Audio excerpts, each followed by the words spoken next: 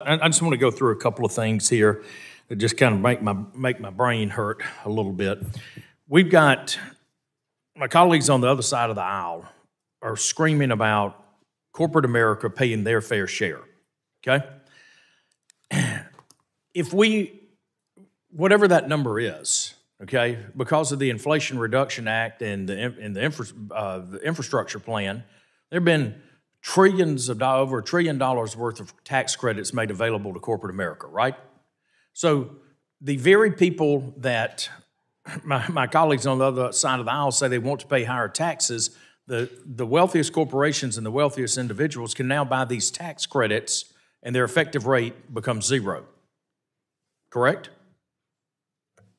That's correct. Yeah. That's all right. So we're screaming about corporate America paying more taxes, and yet we're going to turn around and give them what now is about a $1.2 trillion tax credit to offset the tax rates. So we're going to raise you, but we're going to allow you to pay zero. I just want to make sure I'm right on that, right? Oh, that's absolutely correct. Okay, all right, got that. It's called number two, subsidizing and penalizing at the same time. Exactly. So that's number one. Number two, Pillar 2, OECD. That is going to remove $300+ billion from the revenue stream if that goes through. $300 billion. So now we're telling corporate America we want you to pay more and higher taxes, but we're going to give you a $1.2 trillion offset. And then, by the way, we're going to give about $300 billion of our taxing authority away to other countries. Now, that to me just is a really bad policy.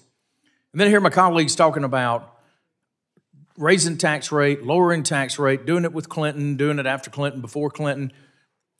We need to recognize that we are in a global economy and we need to be doing everything that we can with our economy to make America the best place in the world to invest, create jobs, and sell around the world, period.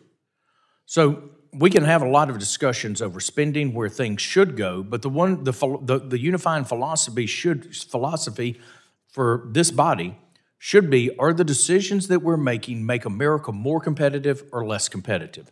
Do they create more jobs? Do they take away more jobs? Are we doing more to invest in research and development and come up with new ideas, or are we trading that away to other parts of the world? So when we look at all of this debate about revenue and spending, I raise the corporate rate 10%, raise the individual rate to 40%. These folks are going to take advantage of the refundable credits and make their effective tax rate zero. So how in the heck does that make sense? I mean, feel free, Mr. McBride. I agree. The major outcome of that approach is complication, further complication of the tax code. So lots of measures of how complex the tax code is, but one is the number of words, about 4 million words and counting. All right. So if for folks that have not lived in an area or that currently do live in an area without a manufacturing base, okay, it is incredibly difficult to sustain a community or a county or a state unless you have manufacturing there, okay?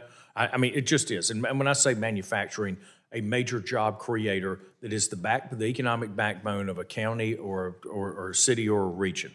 That is what feeds off all of the other small jobs and small businesses that we see growing in a community. So if we raise the corporate tax rate, okay, and we do not get away, and we don't move off the snide on this trade policy that we've got, we're falling further behind. And by the way, we're going to see less tax revenue coming in because we're giving people refundable credits and we're giving away part of our taxing authority to the tune of about $300 billion. And by the way, what does that do? Does that do anything for American competitiveness and job creation? Mr. McBride, I'll let you answer that question. No.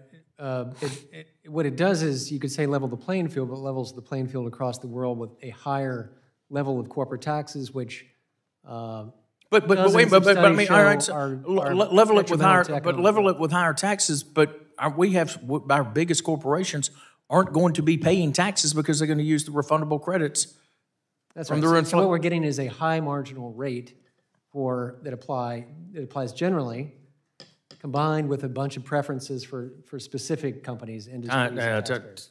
Time has expired, but thank you for helping me expose the hypocrisy of this conversation. Thank you. Schakowsky. Yield back.